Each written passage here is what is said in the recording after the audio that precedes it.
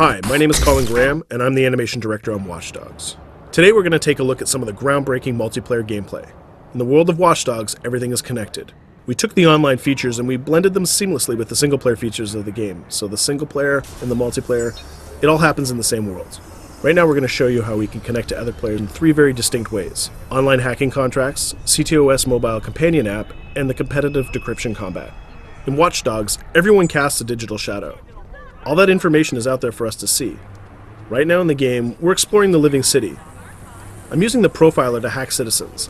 I'm looking for personal data. I'm also looking for bank accounts, collecting passwords, and learning their secrets. In Watch Dogs, these secrets will lead to gameplay. I was listening to these guys on the bench, and you can see that one of them has an open online contract. Now, if I accept this contract, I would actually enter another player's game, but I'm not ready to hack another player just yet, so I'm going to keep going.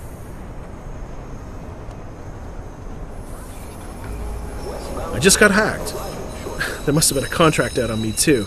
If you look at the mini-map at the bottom right, it shows you that somewhere in that circle is another hacker. I'll have to profile everybody to figure out who the hacker is. Just to explain to you what happened, let's rewind a bit and take a look at this from another player's point of view. Hi, my name's Carsten Myhill from the Assassin's Creed brand team, and I've been invited to try out some of Watch Dogs' online features. It's me that's hacking into Colin's game, and I'm going to show you how I did that. I've chosen this inconspicuous vehicle, and I'm going to park up here and survey the situation. There's Colin over there. As you can see, he looks like a random NPC. He does not look like Aiden in my game. Only I look like Aiden in my game, and of course Colin looks like Aiden in his game. Now I'm going to hack into that camera up there and get a better view of the situation. So there's Colin again. I'm going to get ready to hack into his game now. He should be aware of my presence in his game at this moment, so he's going to start looking for me, so I'm going to stay put and hope he doesn't notice me.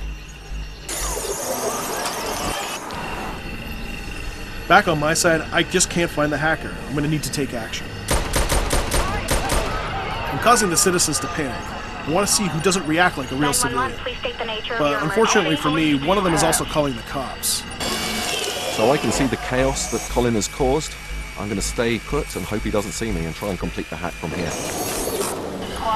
On my side, I've got everybody fleeing the scene, but I still can't find the hacker. He's somewhere in this crowd.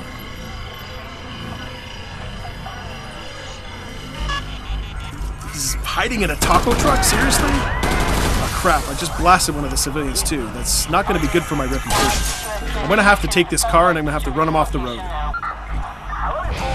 advised, units are en route to the suspect's location.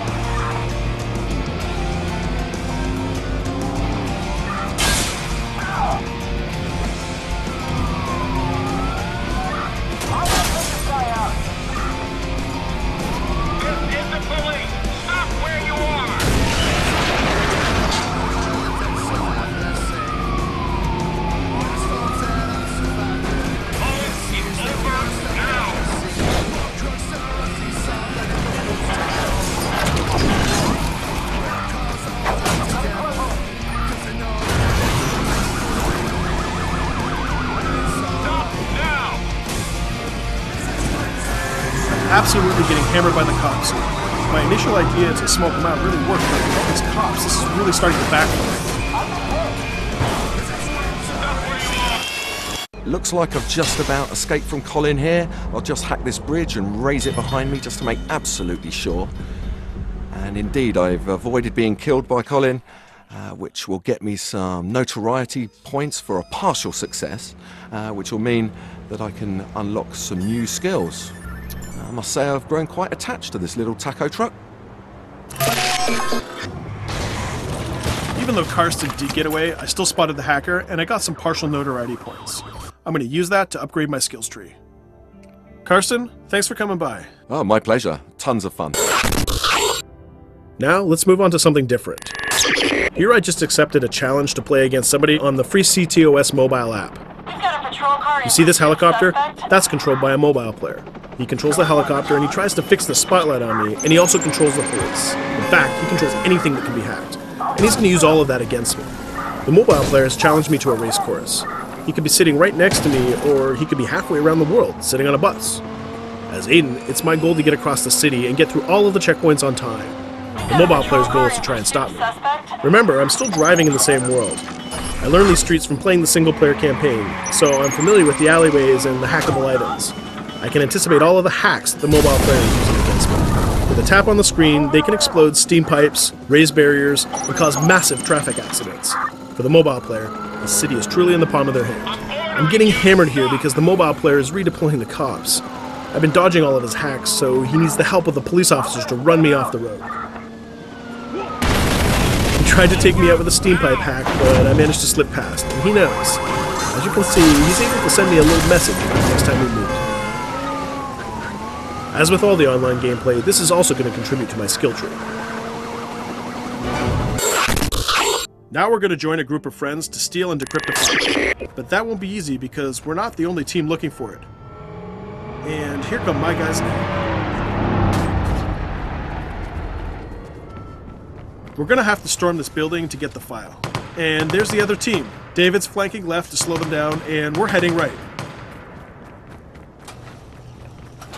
They managed to pick up the file before us, but decrypting it takes time. So we're going to get close, and we're going to interrupt the decryption process. Then we can kill them and take that file. And the trick is to use the environment to your advantage. You can generate cover, and you can also create distractions. While the enemy's busy with all the movement on the right, I'm coming in from the shadows.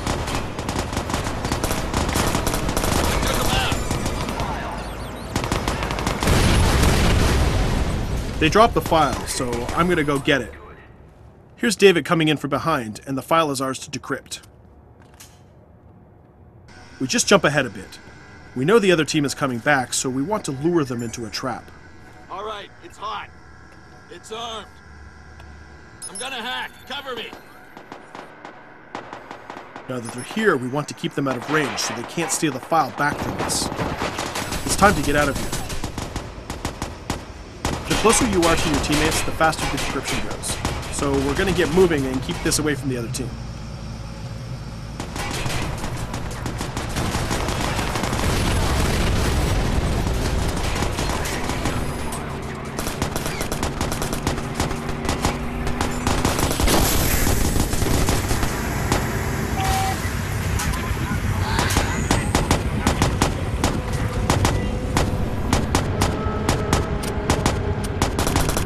The other team is starting to lose, so they have to get close to us. They have to get back in range.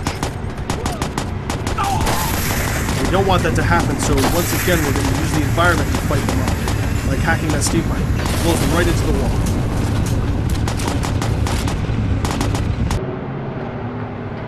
My team has changed strategy. We've all got our own cars in case we need to keep the enemy away from the guy that's holding the file. They're close enough again to interrupt my decryption, and saving my jam comms ability to really needed. Jam comms temporarily shuts down their hacking ability. All we need to do now is hold them off.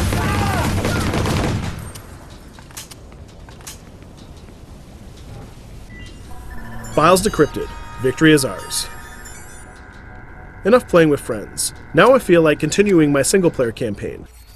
I can see that Jordy's close by. I'm going to go see what he's up to. We've just shown you 3 different ways that Watch Dogs allows you to seamlessly connect your experience with other players. In the world of Watch Dogs, everything is connected. We look forward to seeing you online May 27th.